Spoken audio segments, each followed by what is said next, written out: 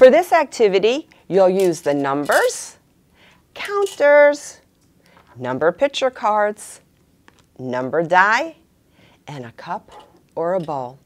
You'll first model the activity, then ask your child to try. Place the numbers in a cup or a bowl and ask your child to choose a number and place the correct number of counters underneath the number. Let's give that a try. Choose a number. Count the counters. 3, 1, 2, 3. Continue the process with the rest of the numbers. Now for the counting game. Roll the number die and ask your child to find the matching number.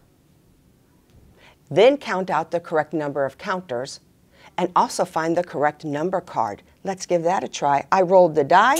I have a 4. I'm going to dig in. Here's my 4. I'm going to count my 4 counters. 1, 2, 3, 4. And here is my picture card with 4 birds and the number 4 on the back. Continue rolling until all numbers 1 through 6 are matched. Now here's a fun challenge activity. Place 2 numbers in sequential order, such as 1 and 2. Let's give it a try. I have number 1 and number 2.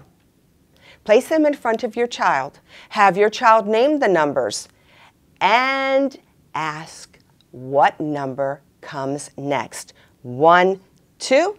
Your child should say 3. Repeat this process with other sequences of numbers. You could do 7, 8, 4, 5, 3, 4. Come up with different sequences. Even have your child join in. Continue to have fun counting and practicing items and matching numbers. For additional practice, complete the counting worksheets in the numbers kit.